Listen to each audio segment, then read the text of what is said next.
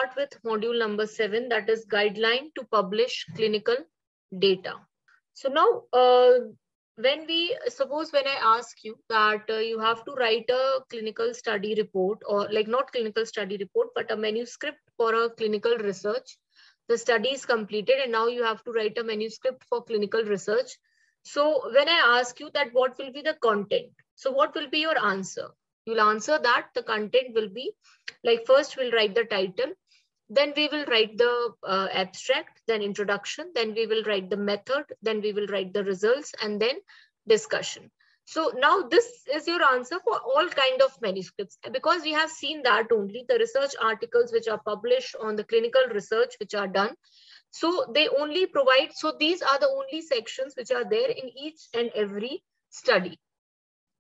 Now then, what is the difference? Because each clinical research study, there are certain clinical studies, they are following a different methodology. Like there are different types of studies: interventional studies, observational studies, randomized studies, non-randomized studies. Then what is the difference? What is the difference in presentation of those clinical data? So difference in when you are writing about the methodology.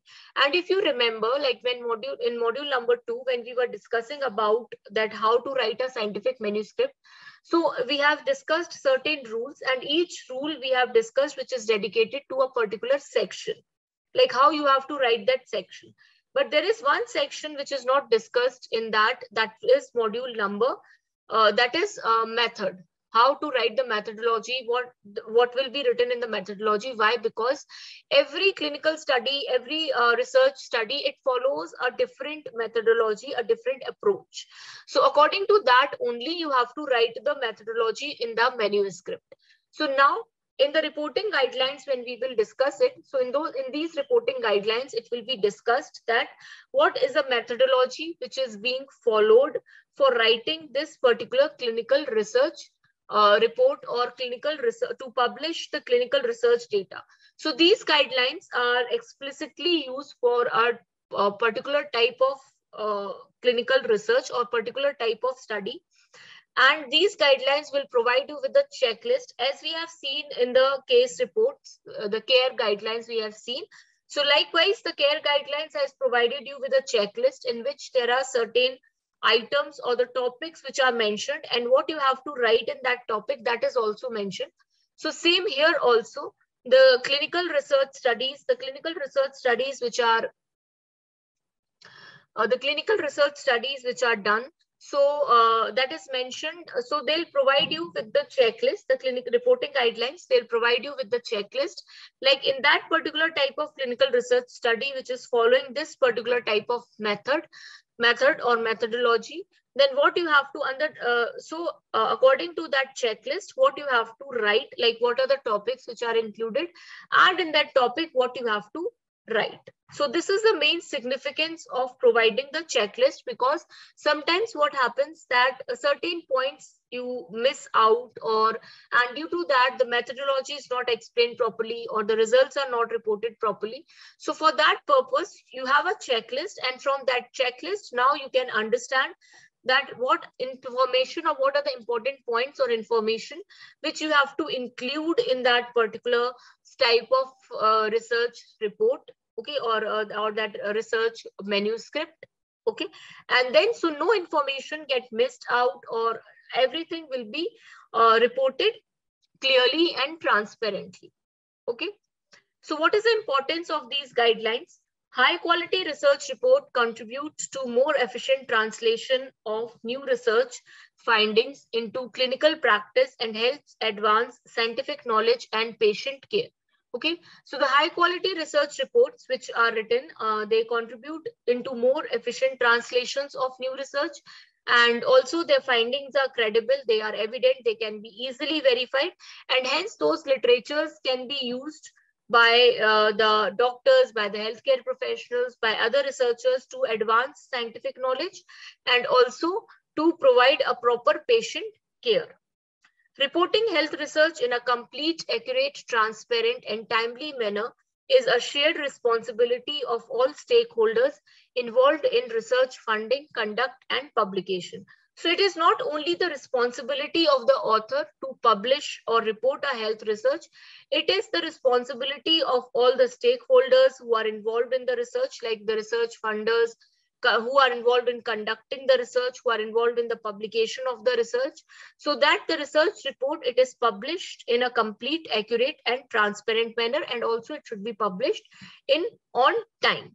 And hence by all these efforts, we all will be benefited. So we all benefit from, we will all get the benefit from all these collective efforts. Now, what are the key problems in poor reporting?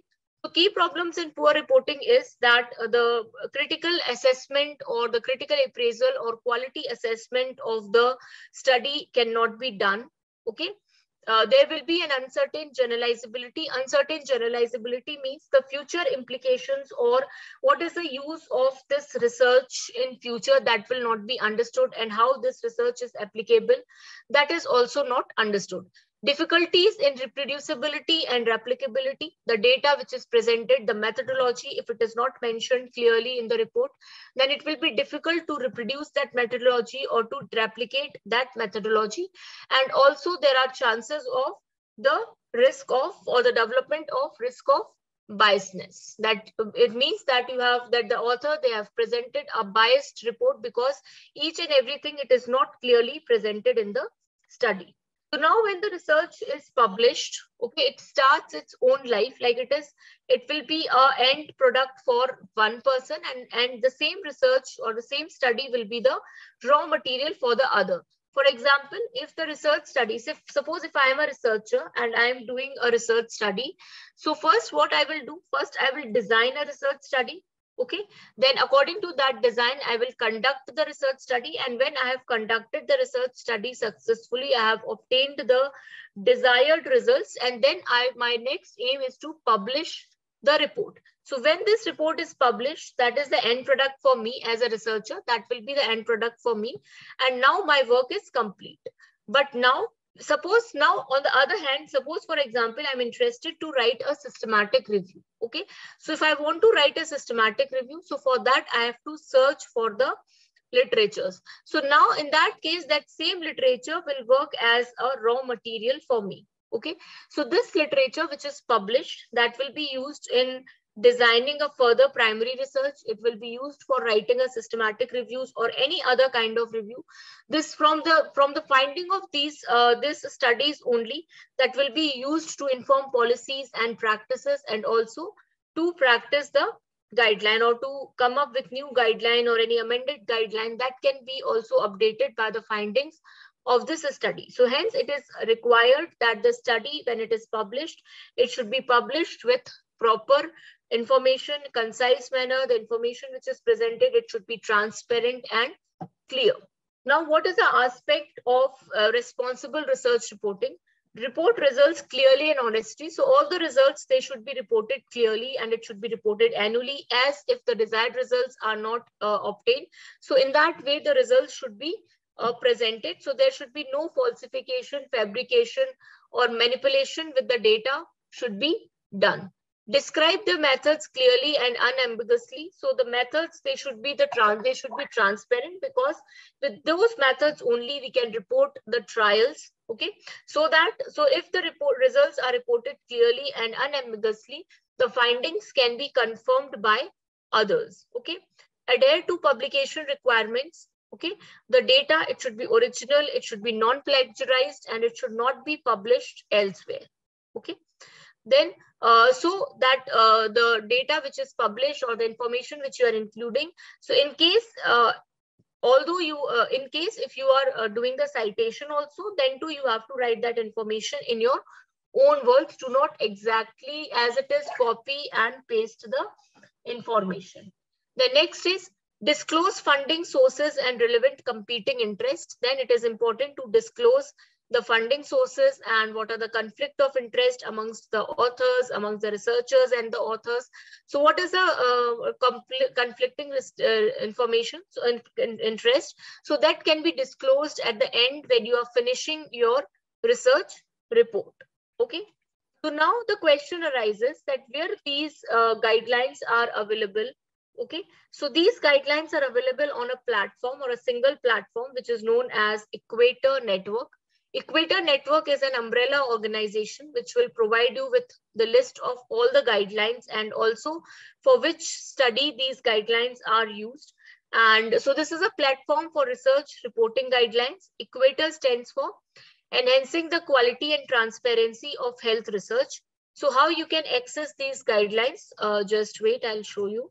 So now this Equator Network, it stands for Enhancing the Quality and Transparency of Health Research. So this is the same website as it is, as you have seen right just now in the screenshot of the slide. Okay. So now here you can see the name of study designs are written like randomized trials, observational studies, systematic reviews, study protocols, diagnostic or prognostic studies, case reports, and here the name of the guidelines which are written like randomized trial for doing the randomized trials, CONSORT guidelines are followed. For writing the observational studies, STROBE guidelines are followed. For writing the systematic reviews, PRISMA guidelines are followed. So if you know that what kind of study you are reporting or for what kind of study you are writing the research report or the research report or the research manuscript, so accordingly from here you can follow the checklist. Like suppose if you're writing a systematic review, so for writing the systematic review, you have to follow the PRISMA checklist. So what you have to do is you have to click here on PRISMA. Okay. Then PRISMA 2020 checklist, it is given in Word and also in PDF. So we will open the PDF one. So you can open the PDF checklist. Okay. Okay. Now this checklist will open. So here you can see in the same way, the name of the topics are written like section, title, like what you have to write in the title, how you have to write the title, then abstract, how you have to write the abstract, introduction, how you have to write the introduction, method, so what you have to mention in the methods, what do you have to mention in the result section. So everything is explained clearly. So following this PRISMA checklist only, you have to write the systematic reviews. Okay, so generally the reports, the research manuscripts which are written, so they are written following these reporting guidelines and also the instructions which are provided to you by the journal, like that is the instructions to author. So you have to follow these guidelines as well as the instructions which are provided to you by the journal. Okay, so likewise this is for the systematic reviews. Likewise, you can find the checklist for other type of studies as well, like for CONSORT, for observational studies. So the STROBE guidelines are followed. So you just have to do what? You have to click here on STROBE, and the STROBE guide checklist for combine that you can open either in Word or in PDF. So there is no need to remember these checklists by heart because it is not possible. Maybe you will start doing it, then you will remember. So there is no need to remember. Otherwise, you should know that for which type of study, which checklist is being used and how you can access these checklists and overall what is given in that checklist. So that you should remember. Otherwise, whenever you are asked to write a research manuscript, so there and then you can open the checklist from this website. Okay. And then you can go through that checklist. Like for case reports, the care guidelines are given, which we have already discussed. So like this, you can access these guidelines from the Equator Network, and the web address is equator-network.org. So you just type Equator Network on Google and it will guide you to this page. Okay, understood?